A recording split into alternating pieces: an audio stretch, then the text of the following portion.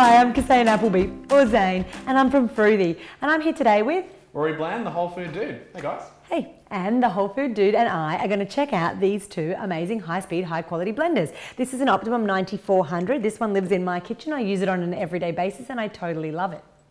This is a Vitamix Total Nutrition Center. So we're going to look at them, independent review. We're going to throw a few recipes in, see what comes out the other side, and see what comparisons we can make. Look at this one. It's a hummus. So over here in the bowl we have 1.5 tins of chickpeas and some tahini. We're going to throw them both into the bottom of the blenders. I've got 1/4 cup of olive oil. You could use almond oil as well. It's kind of a yummy replacement. We've got 1/2 lime, which we're going to squeeze straight in, just adding a little bit of tartness and a little bit of liquid into this recipe, and a clove of garlic. Crack of delicious salt here, and a little bit of pepper. Would you like that, Rory? I love some pepper. And we're going to pop the lid on. Now we may need to add a little bit of water while we're blending, just to make sure that it's got enough liquid, but I think what we're going to create is the most delicious smooth hummus from the Optimum 9400, and we'll compare the texture between the two. Are you ready, Rory? Oh, I'm so ready for this. Let's go, just because you want to eat it. We'll turn them both on low, we'll turn them up high, and we'll blend for the same length of time, just to make sure that we're doing exactly the same things for a fair comparison.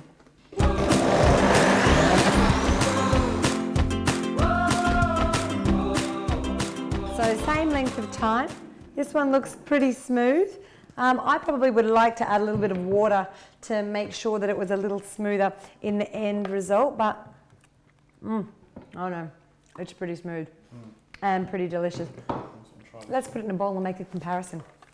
We've only added just that little bit of lime juice and a little bit of the olive oil, and yet we've got a smooth and delicious result.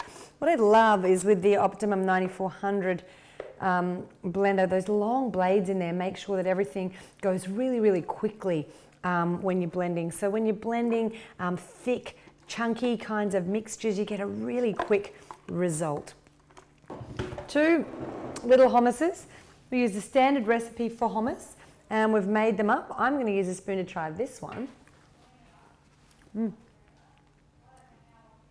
It's completely smooth, no lumps and bumps, a nice delicious texture. We needed to use the tamper in both blenders to do with such a thick mixture as that. How about this one, Rory? Is it still the same texture, do you think? I think so. It's about the same. I might even actually say that's slightly I was about smoother. to say that as well. Yeah.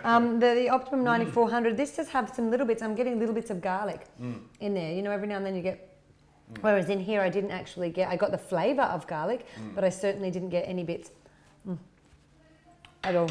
So, in this particular one, thick recipe, took the same time to get a very similar visible texture, but definitely tiny, tiny little bit of garlic chunks still left in the result from the Vitamix blender. So we're going to clean up this mess and make another recipe, do a comparison. Be right back.